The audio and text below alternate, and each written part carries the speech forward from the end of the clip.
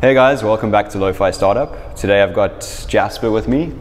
Jasper's built a Minecraft Sever Hosting Platform. We're going to chat about how it was built, from the backend to the front end, and also the deployment stuff as well. So super exciting.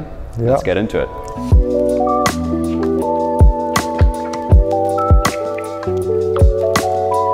Tell us why you decided to build this idea. Like, what was the inspiration behind it, and what got you thinking about potentially making like improvements in this sort of space? Because I guess there are quite a lot of Minecraft servers already. What was sort of the thinking behind starting this sort of side project? There was a couple of different things, but I remember like years ago trying to find a server hosting platform and it just being really annoying, like with some friends. And from that idea, I just set up an EC2 instance and just threw on a server myself, and it was super cheap and I could turn it off and save money when we weren't playing. Right. And since then there have been some new platforms that came up in that space with like the hyper budget, where it like turns off and comes on like as you're playing, or like when you're not playing. Yeah.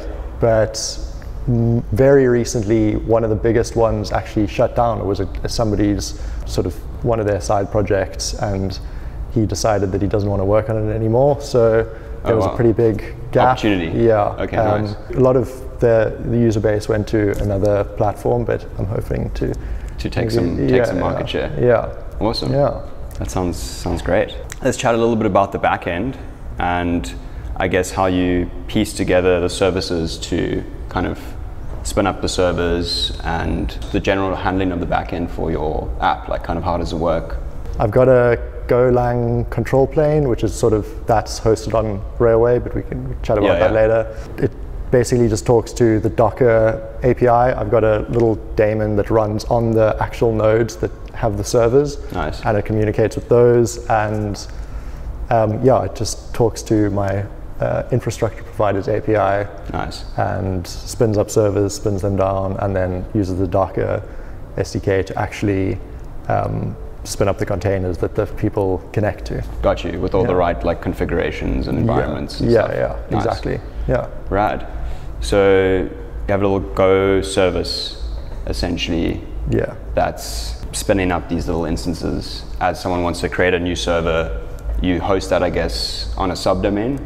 Yeah, exactly. So the Cloudflare's API is really good. I just pointed to the IP address. Yeah. So I can like name my environment like whatever I want, and then click create, and it basically spins that up. Yeah, exactly. Copy that link, like the URL of that server, stick it into Minecraft, and I'm good to go. Yeah, exactly. Nice. Tell us a little bit about, like, as a user of the app, kind of how did you piece together the front end? How did you build the front end?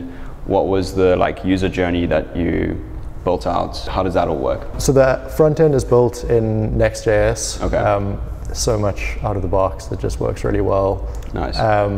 And I'm using Clerk for auth. They seem super good. They set up your auth pages for you, and it looks really slick. So it was nice not having to spend time doing that, which adds very little value. Totally. And then the actual platform right now, super small, super quick to set up a server, and I think that's what I want. I just want, So is there like a landing page, and then you go into like an app subdomain, or is it under one domain? The entire app is kind of from landing page to like portal is one sort of application? It's all one app. But nice. And then the auth provider sort of wraps that environment. And that's what's quite nice, like using sort of an out of the box thing. Did you say it was Clerk? Clerk, Clerk, exactly. Cool. Nice. So and they handle like sort of all the UIs and things you need to auth in. Emails and all of that, and the branding is pretty good. Oh, nice. Yeah. Rad. So, and then with Next.js, it's really cool.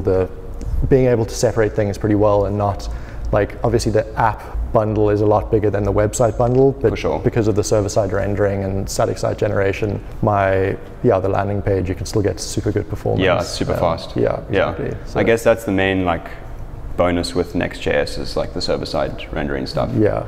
It's like you can actually have like a very fast landing page with like a bunch of content that's pre-rendered, and you can build out like a bunch of different pages if you're doing like SEO, webs and things like that. Yeah, exactly. Nice. In terms of the deployment, you mentioned Railway, and This has been also kind of on the radar as like a neat sort of deployment application, kind of a little bit like Versal, but maybe more centered towards backend services. But it sounds like you're hosting both the backend and the front end with Railway.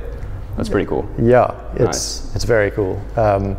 It's been a really good dev experience, like hosting everything in one place, and really good telemetry, hosting my database there, and the private network functionality is super really cool. good. Yeah, so everything goes through my front end's back end, the Next back end, so I can do checks there, and definitely like a one-stop shop for kind of everything you need deployment wise.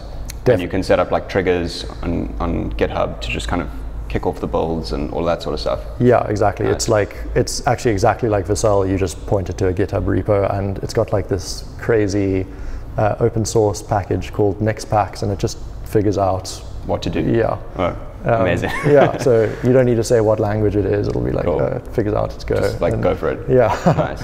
Sweet. And you can add things like wait for GitHub action tests to pass or whatever before deploying, and add health checks, so everything is good before doing the rolling deploy. Amazing, dude. Yeah. Quite a neat little stack to use. It sounds like something that would be helpful for your own project. And if you want to check out Jasper's product, click the link in the description. Do you want users? Yeah, test? Come check it out if you want a free Minecraft server. Yeah. There you go. It's free. It's free for now, I suppose. Yeah, maybe indefinitely. Maybe forever. Well, there you go. So definitely check it out, guys. And yeah, nice short one today. Hope you enjoyed it. Back with some more videos. I'll see you guys soon. Cheers.